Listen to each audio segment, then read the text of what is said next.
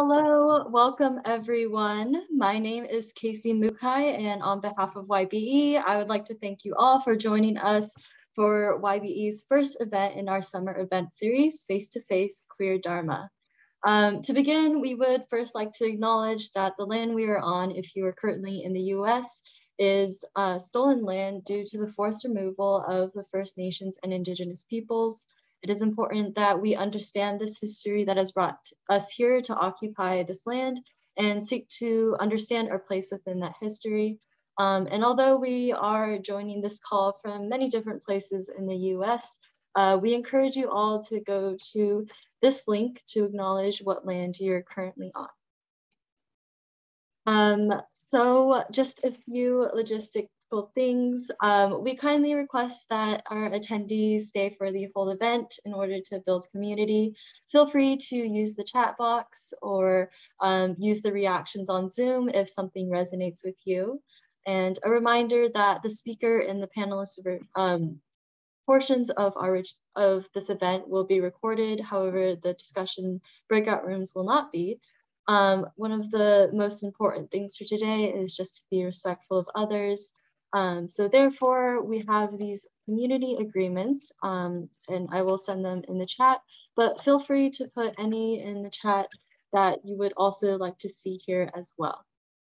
For those of you that are new with us here today, or if this is your first time hearing of YBE, the Young Buddhist editorial was started in January of 2020 by a group of young Japanese American Jodo Shinshu Buddhists. We were started with the intention of creating a space and platform for young Buddhists to foster growth, community, and interconnectedness while creating a dialogue between young Buddhists and other generations. The Social Justice Committee of YBE was started last summer in response to the murder of George Floyd and the resurgence of the Black Lives Matter movement, hosting a series of workshops on how we could approach and talk about race in our community. However, from there, we have grown to be so much more.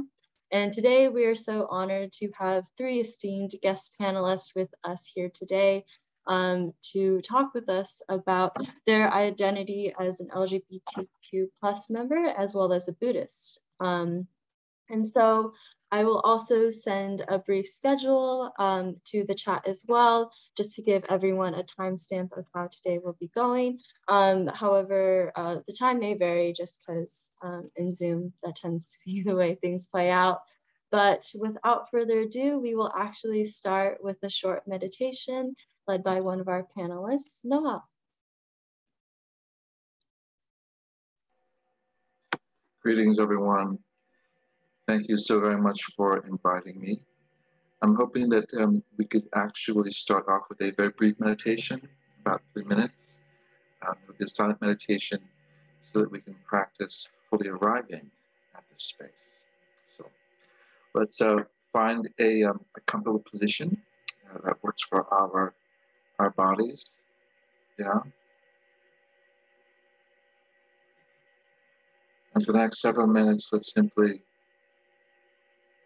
sit and breathe. Fully arrive.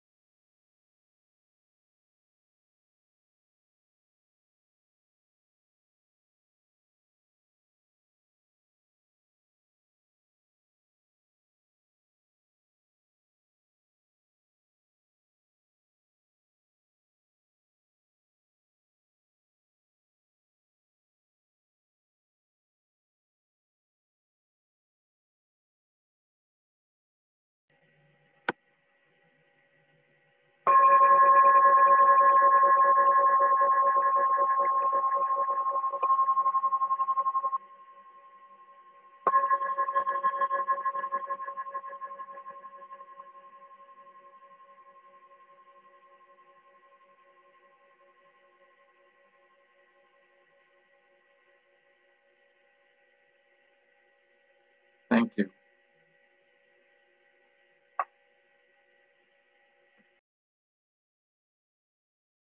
Great, thank you so much for that, Noel. And now we will launch right into our panel, moderated by the wonderful Reverend CJ Sokugan Dunford.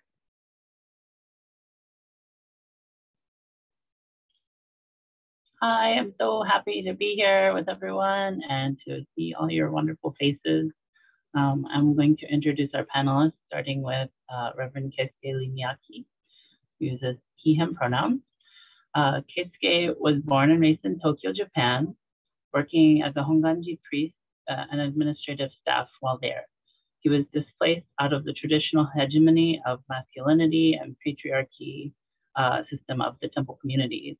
This struggle provided him an opportunity to explore his grandfather's footsteps, who was an Issei Buddhist minister in Hawaii and Los Angeles back in the 19th century. Keisuke is ordained by Honganji in Japan as a Pure Land Buddhist priest and certified by the Buddhist Churches of America as the minister's assistant. He holds a Master of Letters in Pure Land Buddhist Studies from Ryukoku University in Kyoto and is currently pursuing a certificate from the Buddhist chaplaincy program at the Graduate Theological Union in Berkeley.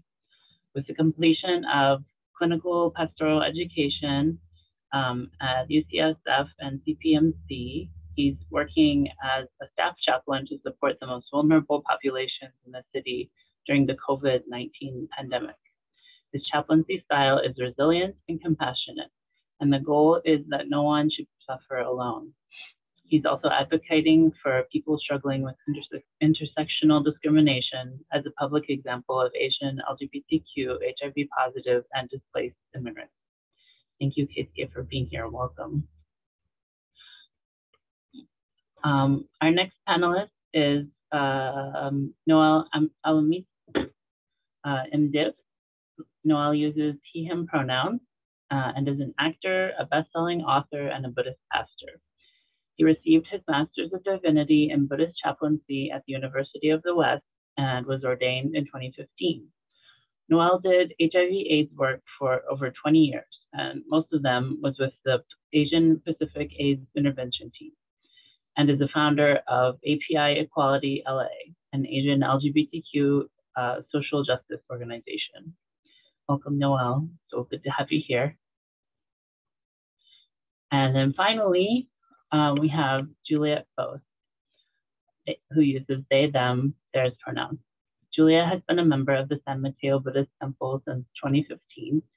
They were introduced to Jodo Shinshu Buddhism in middle school when their family started attending Sunday services, first at Palo Alto Buddhist Temple and then at the San Mateo Buddhist Temple.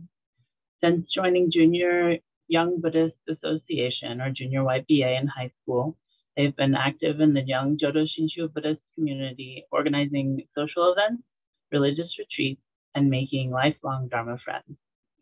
Juliet is currently a third-year student at UC Davis and can be found leading Taiso before San Mateo Buddhist Temple Sunday morning service on Zoom.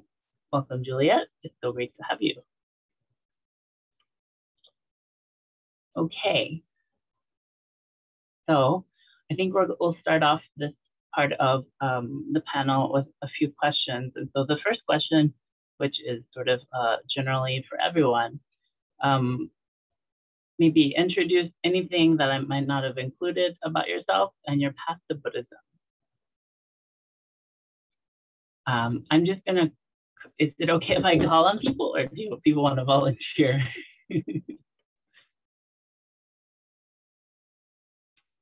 Okay, well, Keisuke is right too beside me, so I'm gonna ask if Keisuke, would you mind going first? Sure. So my path to the Buddhism, it was not so easy, but it was sustaining my spirituality and led me in a certain direction, like a compass or a navigation, or I could say.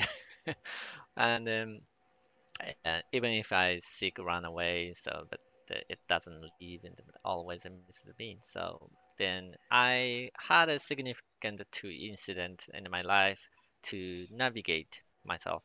into the Buddhism is first is the loss of my friend, and then second is kind of the living situations that changed in Tokyo and Hiroshima. So the loss of the friends is a meet into the Buddhist life, and her name is Mio, and her fatal scooter accident impacted me to change that course of life.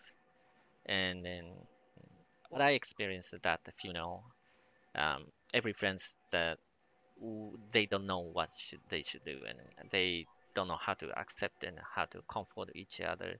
And I was also struggling to admit her the reality, and even after seeing her body in a coffin. So I felt powerless moment badly because I couldn't find any way to support my friends and family members. So, and then that experience is kind of painful. It's also foundation my ministry. So I was able, so I would like to be. I decided I'd become a person who can keep objectivity in and still providing care for people in a life crisis. The motivation is still working here and now. And then I started to learn about Buddhism. Back then, and I was not recognized as myself as a Buddhist. And at the same time, so my parents moved to almost the same time as my parents moved to Hiroshima, from to Tokyo to Hiroshima, and then to take over my family temple heritage. So my mother suggested I become a Buddhist priest and support my father's career, new career. So he used to be a sailor, so and then I'm Buddhist priest. So then I should do. And yes, it's kind of the patriarchy system is screwing my life goals. But it's I was surprised in the secret nomination because I had not expressing in that way to my career. But anyway, so I um, yeah, I had not thought myself as a Buddhist back then, but as I started to think about, and somehow after summer first year study, I received the ordination, and I worked the Honganji, and Honganji is, I think is some, in any case, and I will put it's a Pure Land Buddhism, Shin Buddhist Mother Temple in Kyoto. And then it was so hard, so because it's a very binary society, but I was performed a good model of male cisgender and questioning so air of the local temple communities. So and then I think it's a yeah the 4 years working at the Honganji was kind of a turmoil, but the yeah, if I have a chance, then I would like to share about it. But I will pause here as my story of introduction past to Buddhism. So two reasons that encouraging me to step into.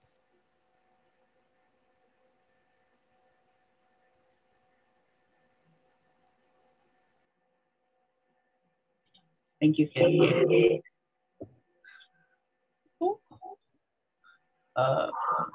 I'm having some technical difficulties, I think, but maybe Noel, would you mind going next?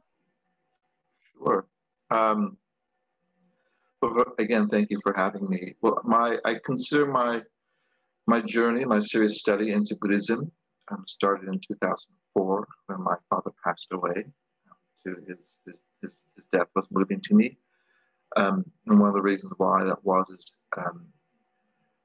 he fell back into the religion in which he was born into, which was Catholicism.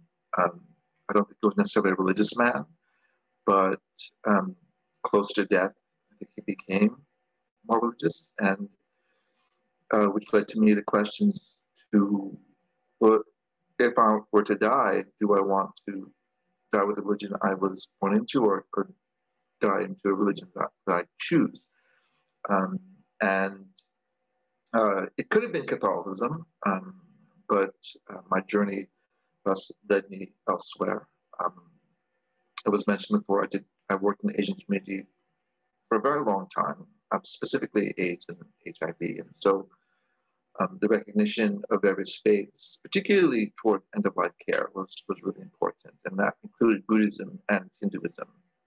And so it wasn't strange for me to pursue that path because my coworkers were people I knew who were dying were Buddhist. I began to take it more seriously. Fortunately, in a city like Los Angeles, there are lots of opportunities to pursue the Buddhist path. There are lots of, lots of spiritual paths in Los Angeles. And so I actually visited several sanghas, many sanghas, to see which ones I sort of chilled with. And I knew it was a path for me. And also, too, since my work wasn't AIDS and HIV, wasn't LGBT communities, it was also very affirming. I was doing a lot of work around marriage equality, and it was the only religion that I believe the Buddhist churches of America said they could not find any scripture at all condemning gay marriage. They said there was nothing at all, and also with the Buddhist lore, Buddhist scriptures also filled with a lot of gender bending, sutras, a lot of men becoming women, women becoming men. So it was not something that was strange, and so working in AIDS also, I felt that that was a great opportunity for certain religions to rise to their very best. Truly, they could have really risen to their very best, and I did not see that. So I wanted to get my master's in divinity so I could be part of the solution, so that I could be there for LGBT people. I'm looking for spiritual guidance and assistance and community. So here I am. Thank you.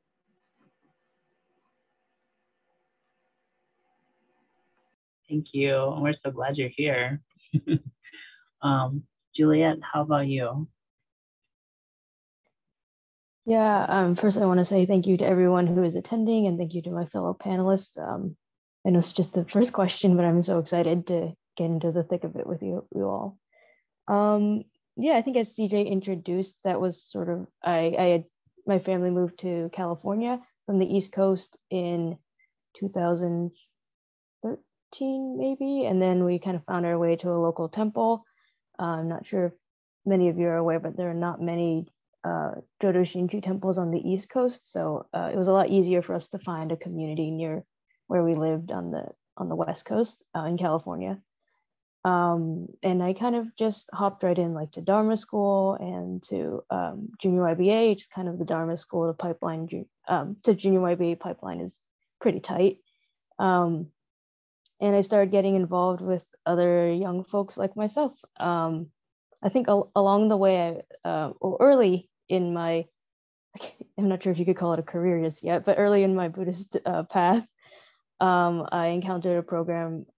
It's no longer happening right now, but it allowed students to train for a week with the Sacramento Betsuin and become ordained sort of as young minister's assistant. And that was really my introduction to the doctrine, I guess, or the scripture and really the teachings of the Dharma that goes beyond the stuff we hear the once a week. And that was really important, I guess, to cement my feeling of belonging in the community. I think, as Noel said, Buddhism, when you read the Buddhist sutras or you try to reread the teachings, it's very different than anything I think we've been taught in an American society. And my exposure to other religion was pretty limited, but I think it's safe to say mostly just Christian stuff that's in the culture. And so it was really welcoming to find not only physical community in a sangha, but also a sort of philosophical community and a spiritual community, and to walk a different path. And I'd say this isn't necessarily a path to Buddhism, but rather my path in Buddhism. It's still going. I'd like to make it a whole lifelong journey. And that involves meeting folks like yourselves and building more community.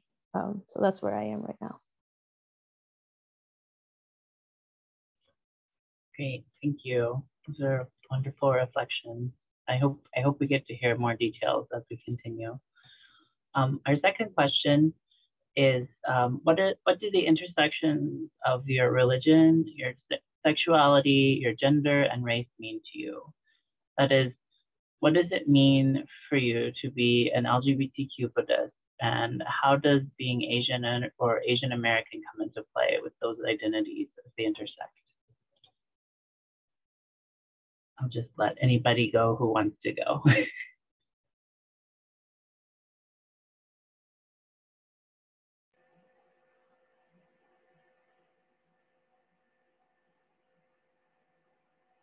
Well, I can jump in. We're talking about that intersection. I think that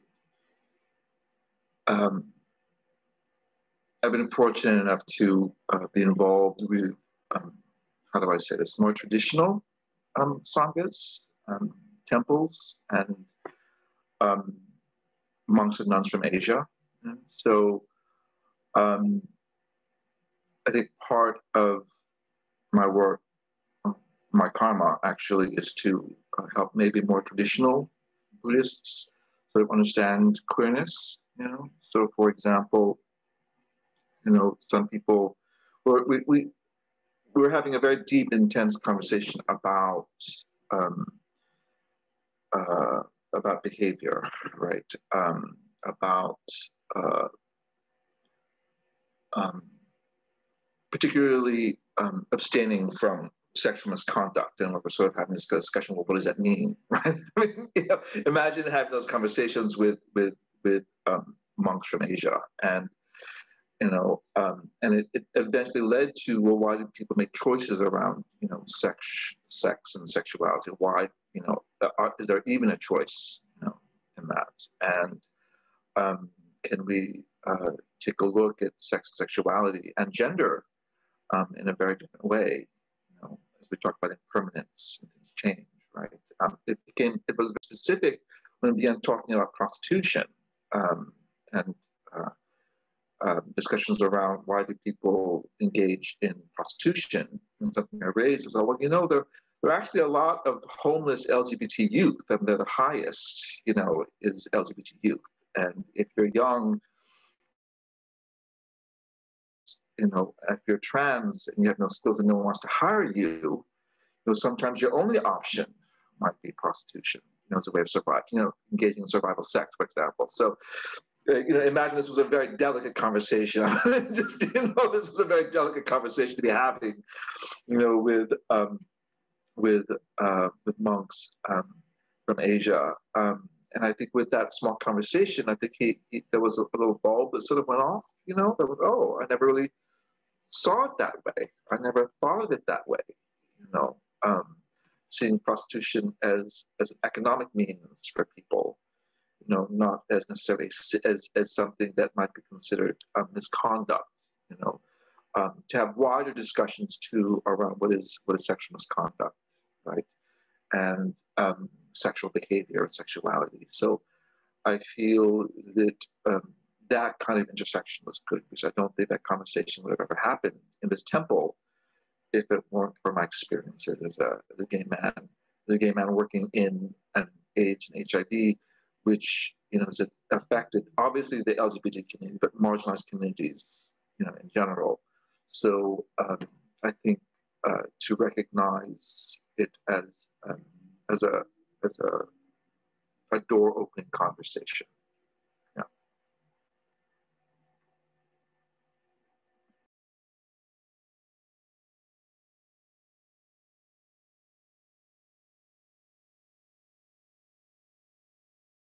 So maybe then I will following that topic, and then the sexuality in Asian Buddhism is a kind of still evolving, and also we kind of tend to avoid to talk about like a personal life and a privacy or sexuality. That is I think we needed to transform, so in a healthier way to support others. And then at my in multiple as I have in my multiple the intersectionalities, and it's the gay or non-binary or non-native speaker or HIV positive and Japanese. So the what I experienced in Japan was the totally each category was a separated world. So being gay is different from the being Buddhist, and being Japanese is totally different from the kind of being Asian. Or being HIV positive is also separated from being gay. So that is kind of sadly and unfortunately a lot of um, marginalized people that still existing in this world, and also in the United States as well, I believe, and which the in the categories in which they don't define by themselves. So, and my based on my experience in um, difficulty in Honganji, working in Honganji, so I was struggling in how to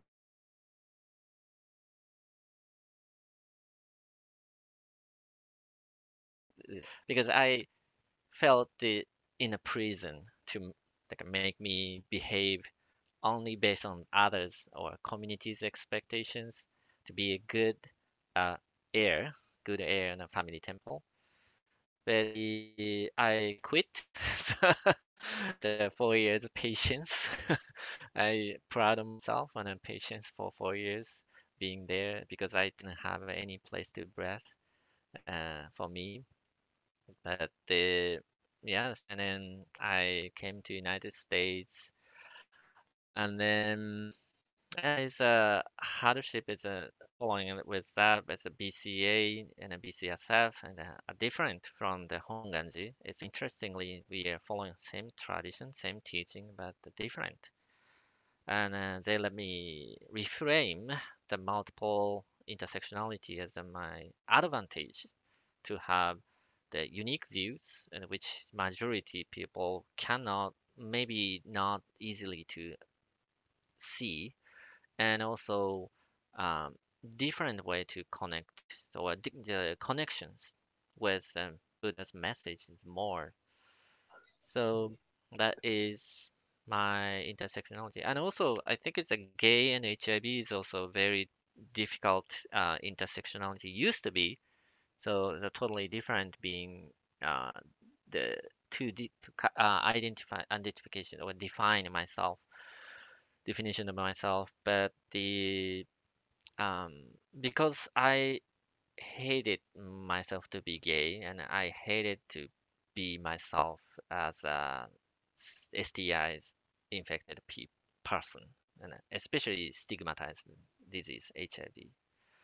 But the I yeah, I was totally shocked and without my knowledge and about this how to support and prevent, and okay, also I was not I was not able to speak English and listening English and writing English, and the and poor international student.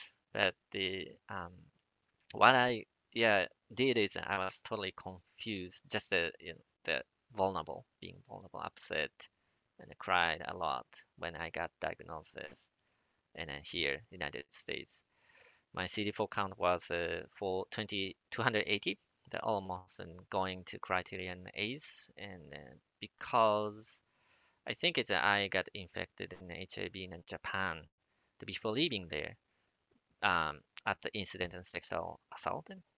So that is kind of too too much traumatizing in my experience, and how I was wondering, am I dying or I do not want to die, and then how can I live with it? It's so many questions in my mind, and yeah, it's interesting. I was talking a lot of life and death at the funeral memorial, but it became finally my matters.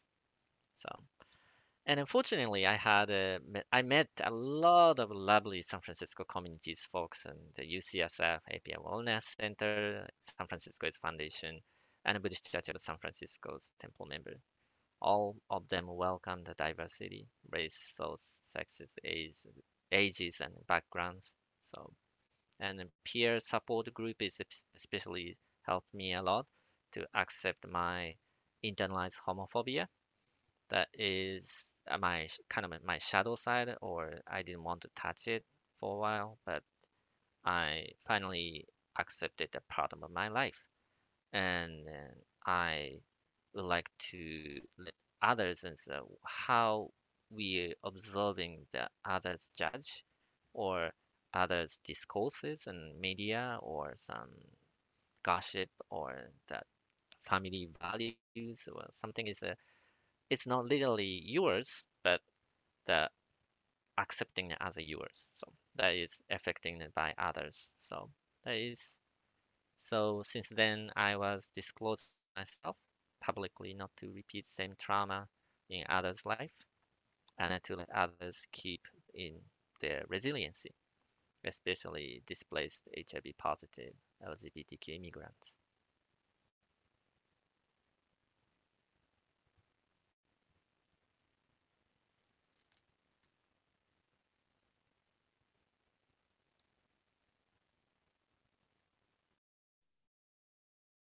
I think I'll round out the conversation a bit. Originally, I was going to answer this question of what it's like in navigating all these identities with, man, it's complex. But I think I really like Keisuke. I think I'm going to borrow the word resiliency. It's really about resilience and being able to learn from navigating all of those different spaces. And I think by that, I mean, sort of figuring out how and where to belong and when you belong, and kind of trying to balance that with not sacrificing, but figuring out who you are at the same time the world is trying to tell you who you're supposed to be or who you are, and being okay with not meeting those expectations because those expectations aren't, you don't need them anyway. I think also, like Noel, I like to think that growing up and navigating these different spaces, that I can bring conversations to the table that other folks wouldn't necessarily consider. For example, in the queer community, bringing up issues of maybe religion, maybe race. In the Japanese American community, bringing up your queer identity, bringing up the diversity of religion again, and in the Buddhist community, really bringing those conversations to the table and grappling with what it means to balance kind of tradition with modernity and contemporary thoughts and the world we live in today, which is, I think, American Buddhism is rapidly evolving in a very interesting space to have to navigate, because it involves navigating so many different identities. I think this also requires a lot of introspection. I think Buddhism encourages lots and lots of introspection, to look within yourself, to identify the 3 poisons in your own life, in your own actions, in your own mental habits and whatnot. And being a queer person, especially being a queer person of color, involves a lot of introspection and thinking about really like who you are and what it means to be who you are, and that your identity is constantly evolving.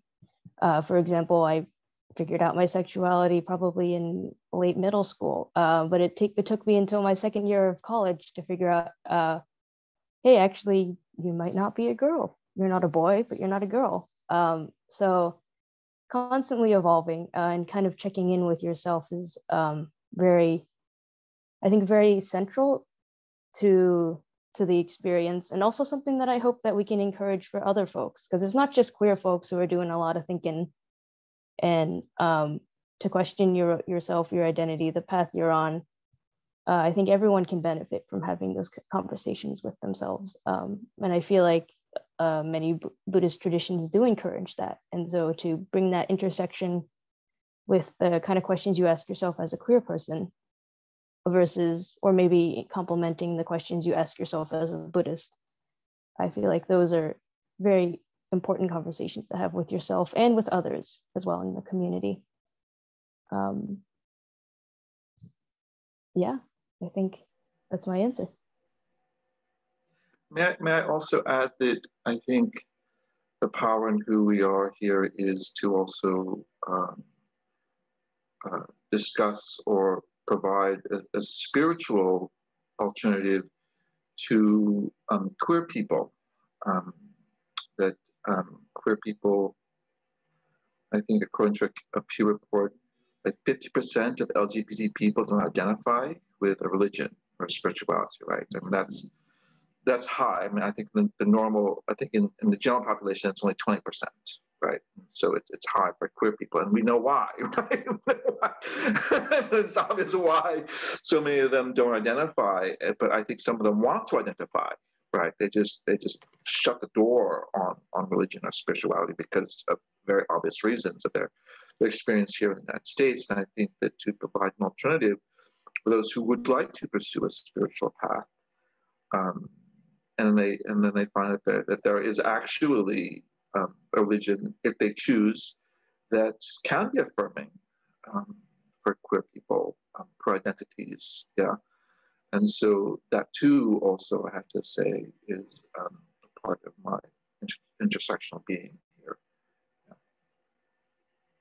And may I add also the following the queer identities, the and the spirituality. So I think it's a not only the tough experience or some yeah involved in my the intersectionality. So also the I experienced a lot of fun with similar queer folks. So the based on my experience, I like a drag performance. I was so feel released from the such the social normative, the some like binding and toward that.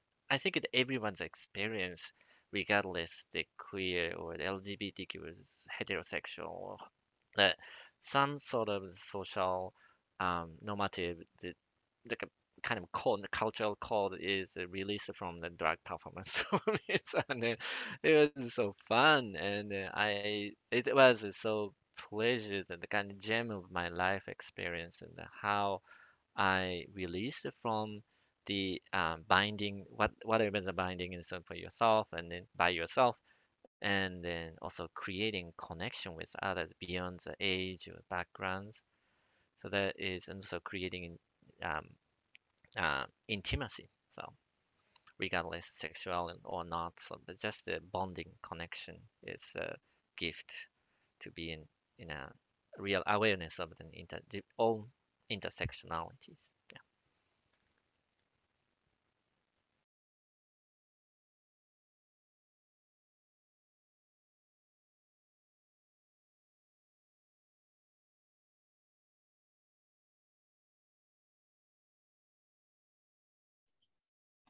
Thank you all so much for your profound thoughts. You've given me a lot to think about. Oh, I want to process a lot of that. Some of those things I've thought about myself, but you all have such unique perspectives and you've contributed so much. Thank you. Let's go to our next question, which is our kind of a two-parter. Our panel is intentionally intergenerational. So we're wondering for Keisuke and Noel, have you seen any noteworthy changes in the Buddhist communities you're part of in your lifetime when it comes to inclusion and advocacy for LGBTQ folks? And what advice would you have for younger generations of queer Buddhists? And are there any hopes? And the second one is, for the second part of this question is for Juliet. What's one question or maybe a couple questions that you have for generations of queer and trans people who've preceded you in the Buddhist community? Okay, then I will start.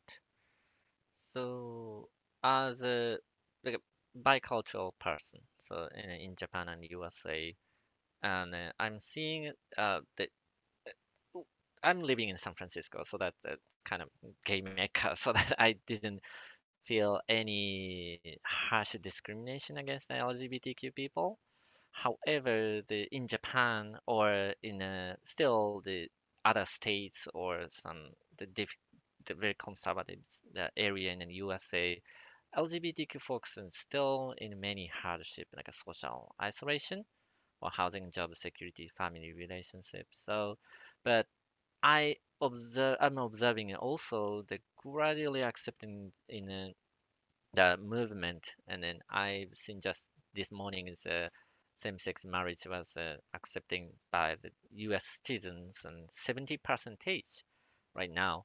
So I don't know that 30% is people thinking about, but it still is a big numbers that which didn't see for us, and that 10 years later, 10 years ago or 20 years ago, that a lot of changes happening. So, and I'm feeling very positively thinking about the mm, younger generation, more than my generation. I'm 38 now, but especially when I felt in that way, very positively thinking. So that is provided by my niece. That back then she was just 7 years old, and then in 2016, so I married the TJ, my husband, at the Buddhist Church of San Francisco. And then my family members arriving into San Francisco to celebrate on my wedding ceremony. And then I and my husband is trying not to hold hands or not to hug in front of them because uh, kind of a cultural sensitivity and a strict cultural PDA, public displays of affection. So especially in front of my mom. But it's at a San Francisco airport, my niece asked to me, just 7 years old. So and then is it TJ a male? And Uncle Keisuke is also male. Why? And then it's a very innocent question. So because she had never seen, she had never experienced to be with LGBTQ folks in Japan. So then my sister taught her, so they love each other. So they married in the U.S. It's possible. Isn't it beautiful? So that is then my my niece was kind of thinking and thoughtfully, and a couple of days later, my niece started to think about, so, oh, I need to be a cupid with them, and so they are hesitating to hold hands, so she chased my hand, and then so his hand, and you love each other and Wally, so you should hold hands together, and then she started to accepting, and encouraging, and supporting us beyond the culture, and then what I learned, so the next generation is more accessible for the non-biased information and then biased information as well, but non-biased information as well. And also the generation is changing. Then she accepted immediately. Her uncle was gay. So I took 30 years to accept the fact, but she did just one day. So there is big changes happening, and she's still communicating with us as usual, as just a person and a person. So that is my hope. That is next generations has a lot of potential to change the world. Yeah, it's thrilling to see. I'm 53, and so it's nice seeing. Well, first of all, Buddhism in general becoming a lot more accepted in American society, and I think it's exciting now seeing American Buddhism change and grow, and seeing people adapt to it, and seeing American Buddhism adapt also to. And I say American Buddhism because that's not necessarily true in Asia, but in American Buddhism, seeing it change and adapt. And one of the ways I sort of work in my ministry is I teach, right? I teach young people, and for people, and my students have to do a presentation on some sort of social issue, and more students are willing to talk about, being queer, being gay, when there was a time that they would have never, ever been able to talk about that. Now, I think one of the reasons they do that is because they know the professor was gay. So so I'm sure, that's been a big change too. And I think that more progressive organizations are looking for those queer members to be a part of, in addition to having people of color at the table, they also want to make sure that queer people are at the table. So if you're a queer person of color, well, hey, that's even better. So to think that being this, being queer, being Asian, being Filipino, all whatever it is actually, it has become an asset in my life, you know. So to see that change, when before that was stuff I used to hide, right? I wanted to hide my queerness. I wanted to pass, right, as American. You know, look how good my English is. You see, you know, so to be completely okay, I think the change is more people are feeling more comfortable in their own skin, which is exactly what we want. Yeah, so I appreciate that. I think it's important for us to again share our history. That there are young people who think that we've always had gay marriage. I'm like, no, we've only had it since 2015. You know, they're like, no, we've only had it, you know, since 2015. People, at least in the United States, that it's only been legal since that time, and that they go, oh, I thought we've had it longer than that. No, actually, in your lifetime, it happened in your lifetime. And so I guess having to be able to bridge, I guess, the history with who they are and where they are, and the freedoms that they have today was fought for and won. Yeah. So I think in this time period, seeing that kind of growth is really, really exciting. Now, I also say that with that kind of growth also comes a certain kind of pushback, right? That we all know there's a pushback out there, right? You know, there's a pushback to who we are, whether it's our religion or our sexual or sexuality or gender, right? There is pushback, and I think that, as I say, I think being able to really use this time to affirm and strengthen my Buddhism has become more important than ever. And I forgot my advice too. So that is following the Noel, the encouragement. So and then pushing back is always constantly happening.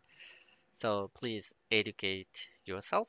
And I'm also continuing the learning history from history, and also like we can have access fully like a Netflix or YouTube or whatever, so you access the a lot of documentary and a lot of drama, TV shows and movies, and then we can also talk with survivors in that dark era.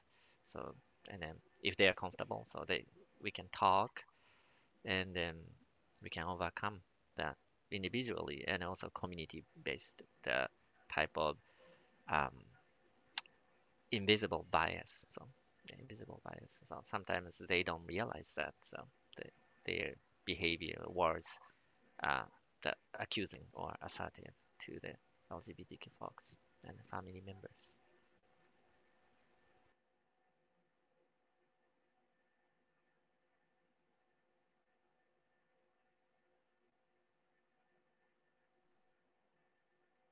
Thank you both for your responses. I hesitate to call you both elders, but it's so wonderful to see and to hear from older generations. I guess, and you both have touched on this, but I think for folks who don't know in the queer community, a lot of the struggle is in passing down that history. A lot of that history is either written out of kind of mainstream education or buried or boiled down. And I think especially for Asian American folks, you have that double, Asian American history is also quite boiled down and written out and excluded. And so for queer people of color, that's like a double exclusion for us. And so my question would be, if you could teach young queer folks who are just coming out of the closet one thing of history that you've learned, or maybe one period of history that you've learned, what would you like us to know? What would you like us to study?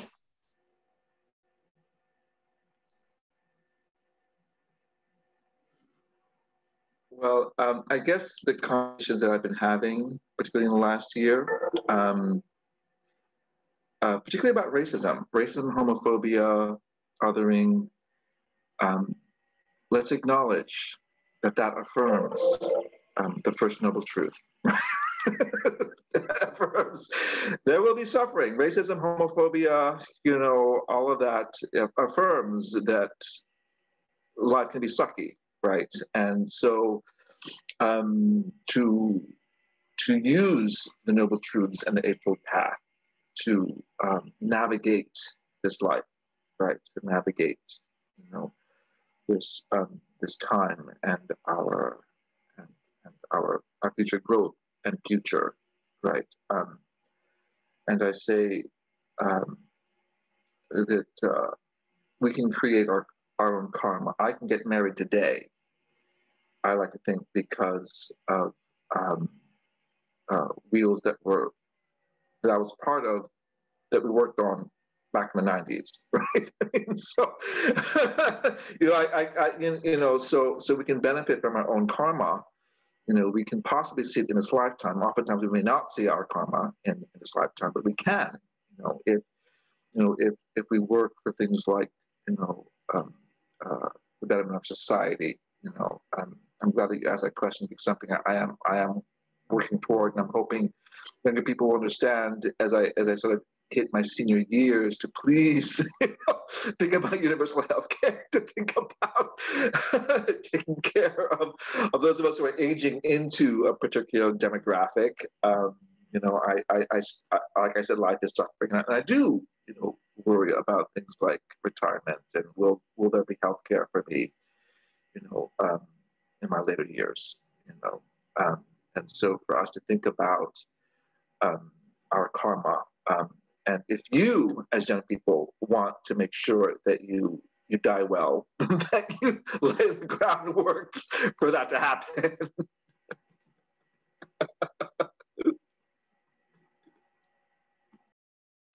Maybe then my answer is safety first. Safety first. So the other person could do successful coming out or successful identifying or reframing their gender expression, gender identity.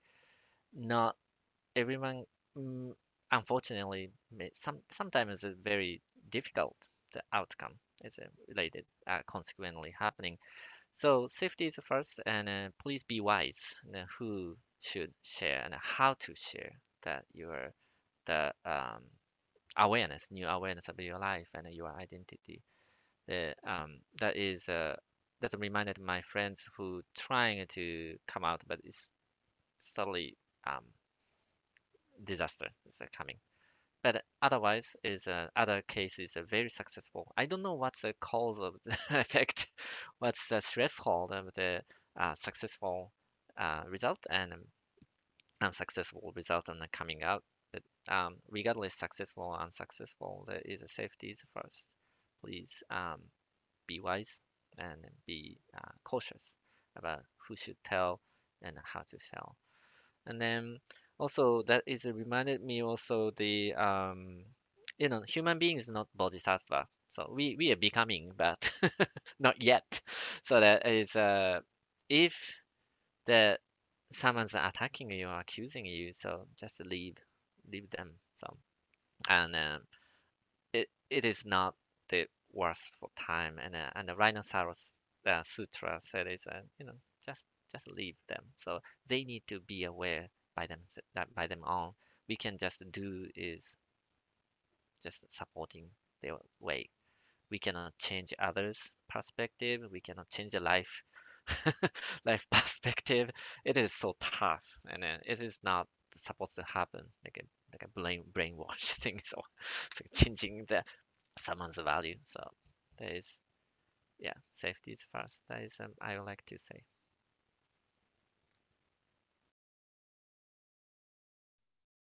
Thank you both for your answers. I forgot to add earlier, I just wanted to give you a sense of how old I am. I was 15 when gay marriage was legalized. And so I think, Noel, you were definitely talking about how it's not that long ago. It was within my lifetime, and my lifetime's not even that long. So I think,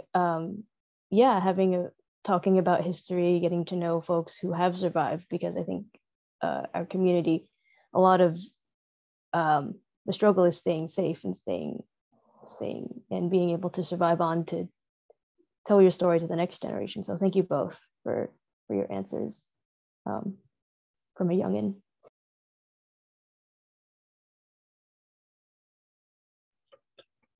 Wow, that's great. Great discussion. Thank you. Our last question that we have already prepared is about safety, actually, and I think this is good for us to think about. I know that everyone on our panel is a leader of some sort. Some people have more experience than others, but I think we're all in leadership positions. And so sometimes we can see safety in a couple of different ways. Like, how do we implement safety as a leader in a temple or a community, but also how do we feel safe ourselves? So our question is, what helped you feel included in Buddhism or sanghas that you've been a part of? Were there any moments in your Buddhist journey that you didn't feel welcome or accepted? And do you have any thoughts or suggestions on what our allies in the audience can do to better advocate and support LGBTQ folks within the sanghas and Buddhist communities and even beyond the four walls of the temple?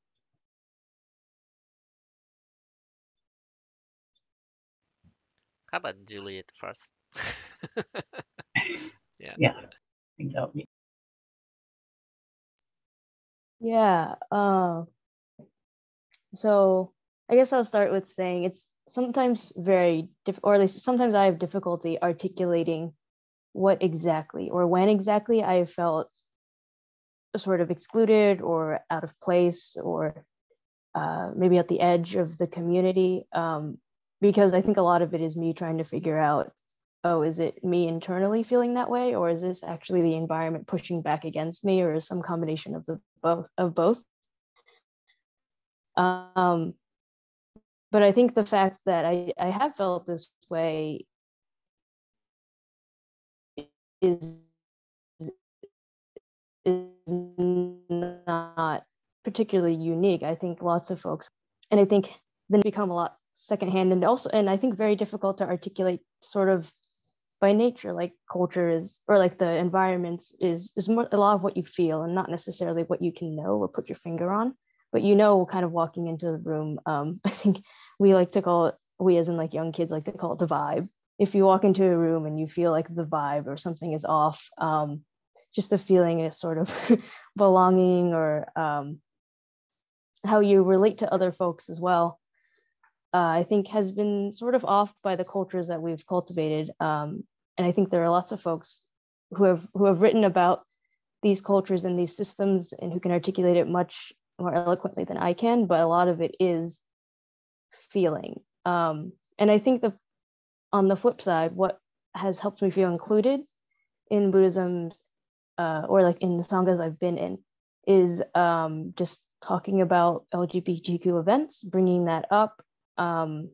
Sometimes language. I think a lot of folks really look for language or symbols or signals that will tell you the vibe is good, that that you are welcome and that you are open to having that conversation. Because I think a lot of kids who are in the closet, and I was in the closet for a very long time, even after realizing that I had kind of come out, I didn't really know exactly how to come out. I was like, man, I'm wearing my rainbow belt. What else do I have to do?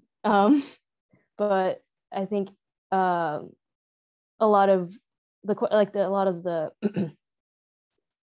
what influences folks to come out is a perception of safety, is a perception of acceptance. And so I think a few years back, I was on a panel actually with Keisuke, and someone in the audience asked, oh, what can Dharma school leaders do? Because I think as we're growing up, we're not just growing up in Dharma school in isolation, you're bringing everything from school, everything from your life, you're growing up in this community. I think if you are a teacher or a leader or like a advisor in the room, not assuming that everyone in the room is a certain way, I guess not to assume that everyone is straight, that everyone wants to talk about this all the time. And I guess being able to bring up events, even if no one in the room has expressed any interest in those events yet, being like, hey, there's this queer panel coming up, or hey, let's talk about LGBTQ issues, how to be a good ally. I think starting with like things like how to be a good ally will help you not out folks in the room, but will help you bring that conversation to the front. And I think just leaving folks a more open space to talk about the feelings that are hard to put your finger on, I think is one of the ways that has helped me feel more included in the Sangha. And I guess addresses the other question too, is what can folks do is do some reading on your own. I think a lot of the burden of marginalized folks is constantly walking around explaining yourself. And that can definitely become burdensome. For some people, it's routine, and for others, it's quite difficult to constantly have to, again, articulate, because I feel like being is a lot of just feeling who you are and not trying to say who you are. Like if you are cisgender, which means you've been assigned a gender at birth and you still identify with that, how can you explain that? Like, how do you know you're cis? How do you know you're straight? And if you ask those questions to yourself and you're like, I don't actually know, or I don't really want to talk about it, treat others the way you want to be treated, I think. So that would be something. I think I'll leave it there and leave it to other folks to jump in.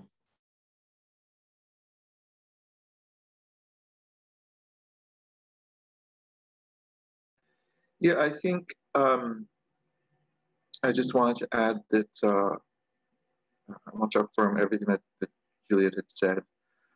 Something I've noticed in American Sangha is that we really need to be careful about saying my Buddhism is better than your Buddhism. I've seen that sometimes. I was at Buddhist conference, and an American convert thought his Buddhism was better than an Asian American Buddhism, even though her family's been Buddhist for like generations, and she's been a lifelong member of Suchi, the Buddhist version of the Salvation Army, right? And so we have to be careful about that, saying, that I say, well, we still believe in the Four Noble Truths and the Eightfold Paths, and let's use that as a starting point, that we don't get into my Buddhism is better than yours, my lineage is more pure, the kind of thing can be very, dangerous in having. And I think that's the best part about having American Buddhism, that there is this pan-Buddhism that's going on, that I actually think American Buddhists have to work harder, because we have to know the other different lineages, as opposed to, say, being in Japan or Korea or Thailand, where you're running one. Right? So for us to be mindful of that, and that these discussions, particularly for those of us who are American converts, that we're not bringing baggage from our old religions into Buddhism, right? I heard the wonderful, the fine scholar Robert Thurman talk about how he would refuse ritual in Buddhism because the Buddha talked about no ritual. He did say that, but he was referring to Brahmanical practices. Okay, so and if that there's obviously ritual in Buddhism. If you've been in Buddhism, there's ritual. But he came out and said, well, he didn't want to participate in Buddhism because that was a baggage from his Protestant years,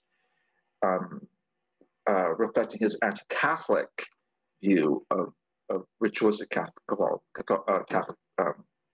rituals. So for us to also be mindful of that, right? America is a beautiful, wonderful place, but we also have to be cognizant of our racist, oppressive past, right? Critical race theory is under attack right now, and that too is also part of the Buddhism that we practice, right? We have to be careful about all forms of oppression that might be coming into Buddhism. There are racist Buddhists, there are far-right Buddhists, there are all sorts of Buddhists here, right? And that I guess we too have to be particularly mindful of that in our practices, and the spaces that we occupy. Yeah. I believe, yeah, that is a very interesting topic, Noel. Thank you. The Western Buddhism versus Asian Buddhism is a so long history of the discourses happening beyond the academic, the world. So there is, I don't know how many times the minorities group is competing each other, which one is accepting in the majority group, so better. So it's also happening in LGBTQ community. So then, gay is better than lesbian. It's some discourses unfortunately happened a couple decades ago. So there is not right things to do because it's harmful.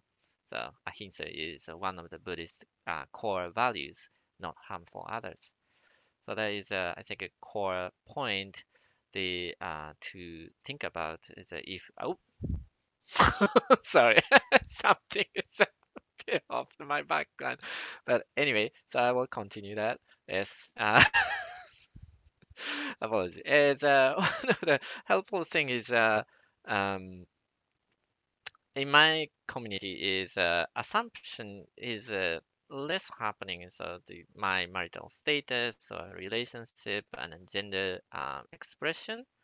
So that is one thing. Is as the Juliet also said, is like a feeling vibe is the to share myself is safe or not. It's I didn't feel that danger in my community, fortunately. That's why I think it is sticking in the U.S. and also Buddhist churches, American Buddhist Church of San Francisco.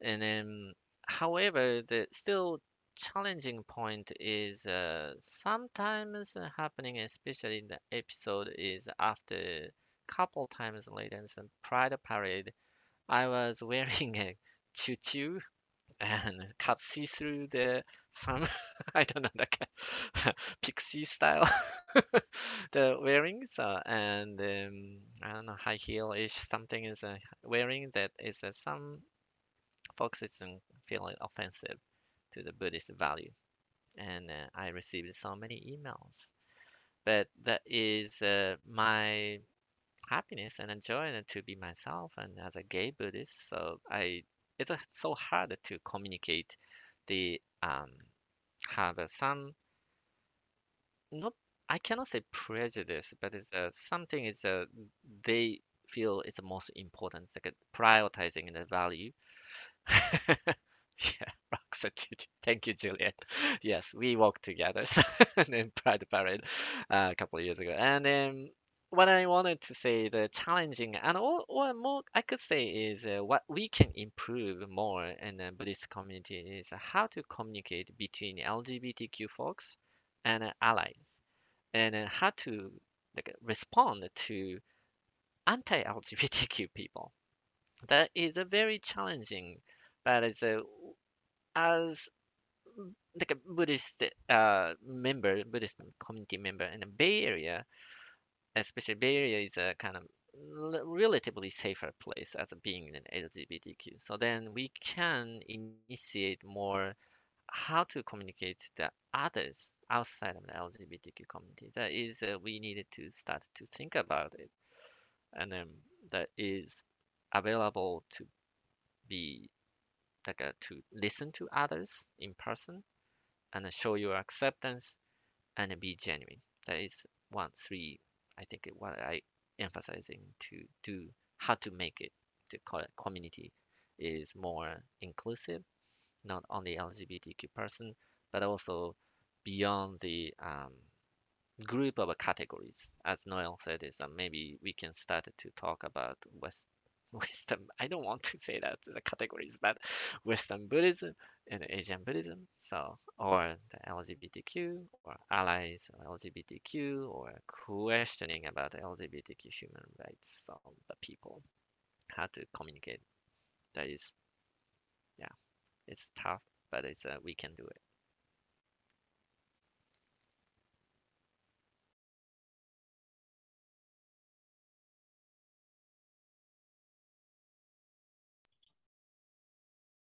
Thank you. You all have shared so many wonderful insights, and I really appreciate that. That's been a gift, and I hope that all of our audience has had a wonderful time listening to you as well. Those are all of our questions we have prepared. I think the plan was to field questions from the audience now. Do we still want to go in that direction, Casey? Yeah, thank you to all the panelists for those wonderful answers. I know we're running a bit over time, and I apologize to folks for that, but I think we could maybe take like 1 or 2 questions if folks have any. We'll give it a second for if you want to unmute or put it in the chat. If not, always happy to jump to breakout rooms as well.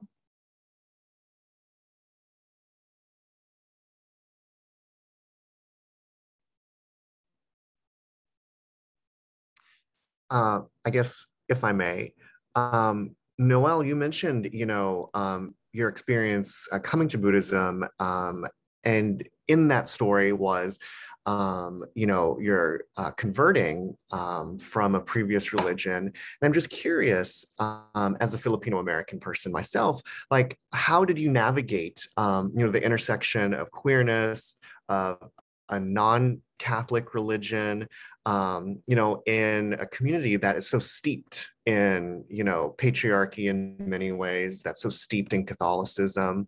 I'd love to hear a little bit more of that if you feel comfortable sharing. Sure. Well, it wasn't easy. Much. But again, there will be suffering in this lifetime. Yeah.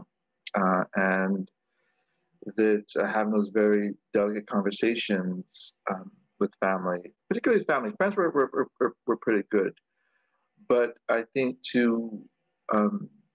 there's a wonderful scholar named Shenzhen Khan right now who's got a wonderful book out about, she says, be the refuge, be the refuge. I firmly believe that be the refuge, as difficult as it may be for us, I think it would be easier, hopefully, for younger generations when we do that. I will say that my mother, I think the turning point for my mother, who is devoutly Catholic, when she voted against gay marriage. She has 2 gay sons, and she voted against gay marriage, right? So having gay sons did not sway her opinion because the church told her to vote against it, right? And still the love and compassion that must come with that for both of us. She did come to my graduation and my ordination. At my ordination, it was at a Chinese temple, and what did it for her was that there needs to be 3 masters to ordain us. One was from China, one was from the United States, and one flew in from Manila. And that was a really big deal to her, that there was Buddhism in the Philippines was really important to her. And that, now that the person who flew in was ethnically Chinese, but he was still, the idea that there was Buddhism in the Philippines, I think, made it okay for her, right? And so a big part of this is to say, well, Buddhism is also part. We don't realize how Buddhist or Hinduistic the Philippines is, for example. Srivijaya, was a kingdom in Southeast Asia, was very influential. Visaya is named as part of that kingdom, which is a main island in the Philippines. So to that kind of education, and that kind of education among ourselves too, I think is really, really important. And to say that 30% of the Tagalog language is rooted in Sanskrit, for example, is a really important thing to bring out. So I think being able to say that Buddhism is also Filipino, was really important. And I say that a lot too. And I think there are actually a lot of Filipinos who are turning to that as an alternative because Catholicism has not been working for them. It's worked for a lot of people. Yeah, it's worked for a lot of people like my mother and things. But I think part of this lifetime for someone like me to say, well, there are alternatives to how we believe. Thank you. And then we have another question from Lynn in the chat. How can temples and Sangha ally members be more active in advocating better spaces? And I know we kind of touched on this, but if anyone wants to elaborate more on their answers, I'll just leave it open to any of the panelists.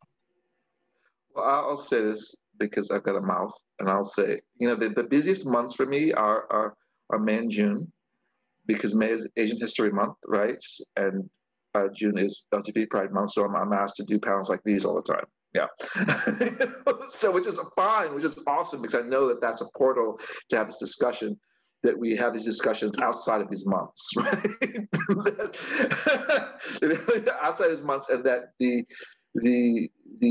boards of organizations reflect these various communities. Yeah, that reflect people of color, reflect LGBT people, and that it be part of the essential fabric of organizations.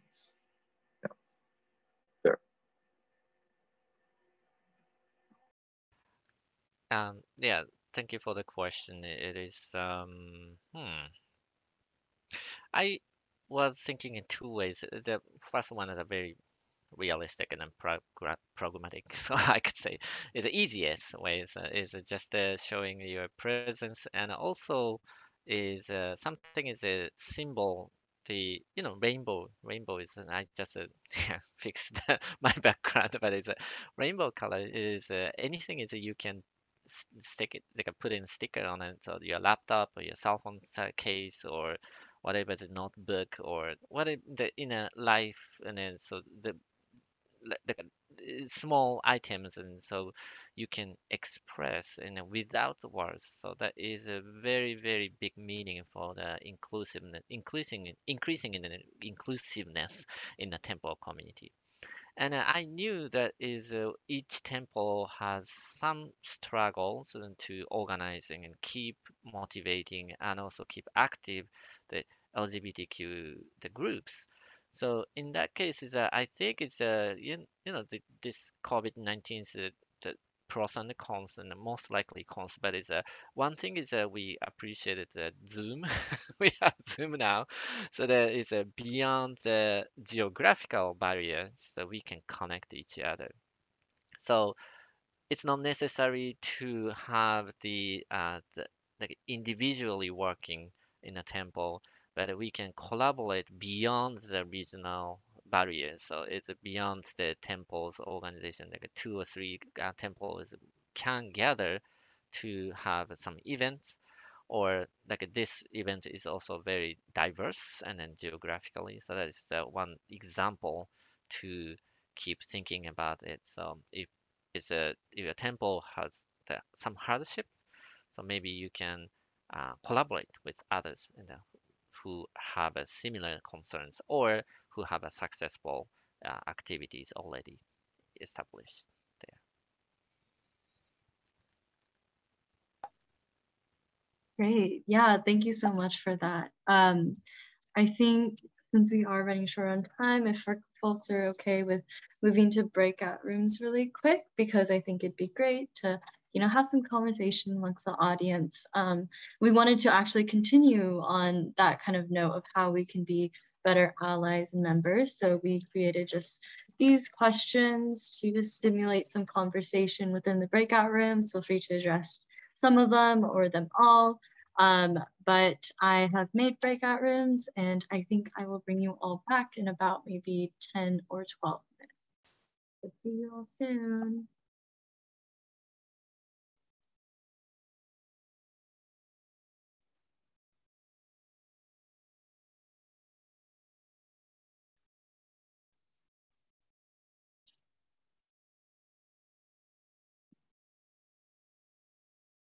Hi, Sydney. How are you?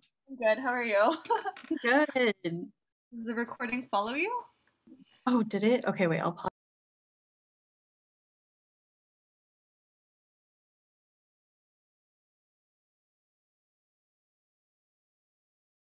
All right, I think that's everyone. Welcome back. I hope you guys or everyone had great conversations.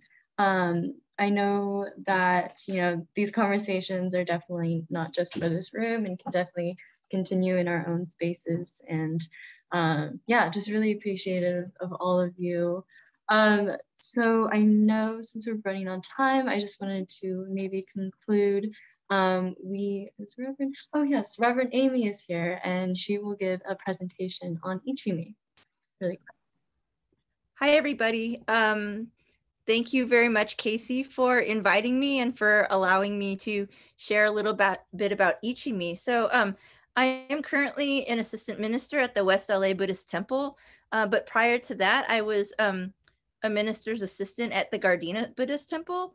And with the resident minister there, Reverend John Iwahara, we had founded, along with, of course, the support of the Sangha members there, we have started a LGBTQ awareness in the Sangha group called Ichimi.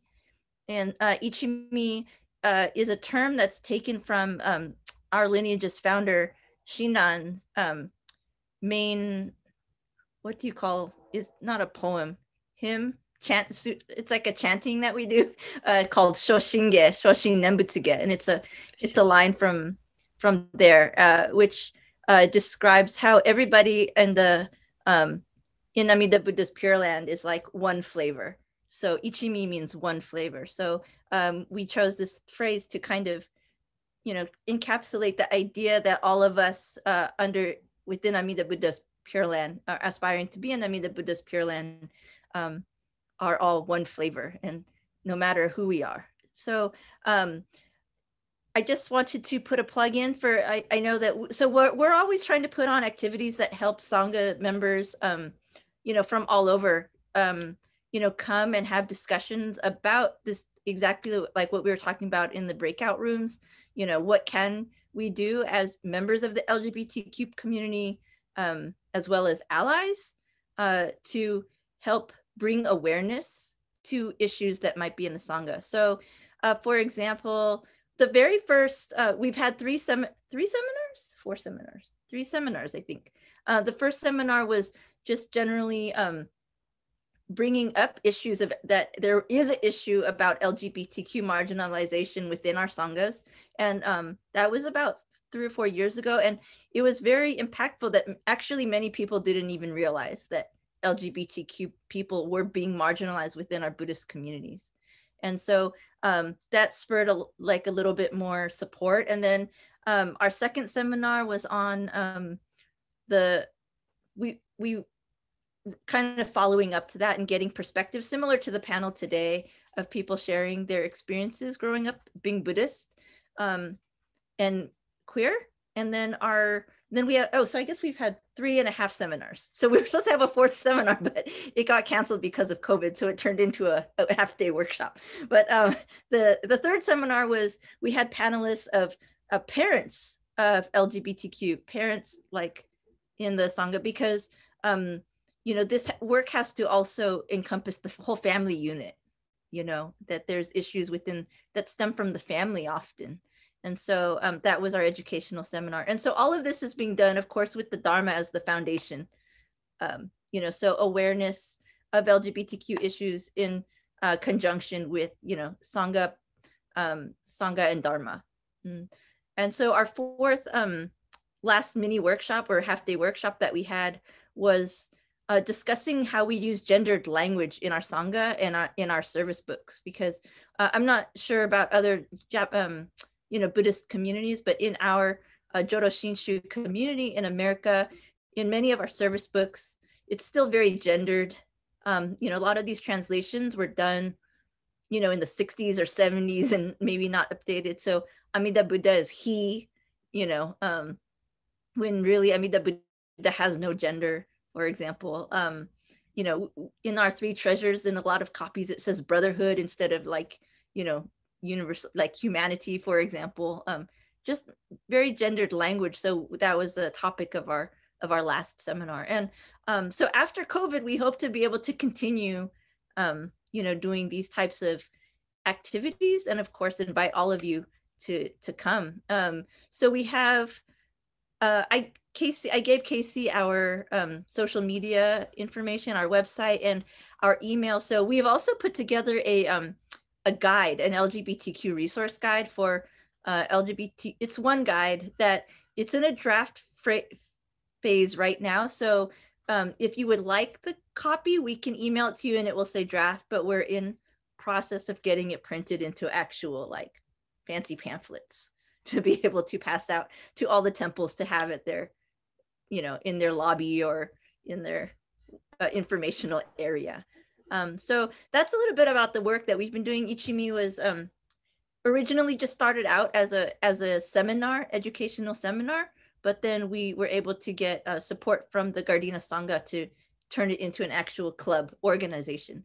And we were inspired by San Francisco Buddhist Church's LGBTQ group that they had a while ago, because Elaine Donlan there, who's an assistant minister, you know, mentioned how important it is for when we have in our Jodo Shinshu community, when we have special services, they announce the different groups to go up to offer incense, right, officially, and how powerful that is to be able to have an LGBTQ group as part of that. So, so that's why we aspired to become an official club to, you know, have representation in the temple. And so, of course, our group is open to, we want to provide a safe LGBT space for LGBTQ individuals, as well as any allies and, you know, supporters who wish to participate in any of our events. So right now we have members. We don't have that many members. We have like 10 members, but you all are all welcome to join if you wish, or at least just be in our email list to, you know, to be made aware for future events. So just please email us at the email that Casey will provide to you. And then, yeah, if you have any questions, yeah, reach out. So thank you so much, Casey, and to YBE for allowing me to plug Ichimi today. Thank you so much.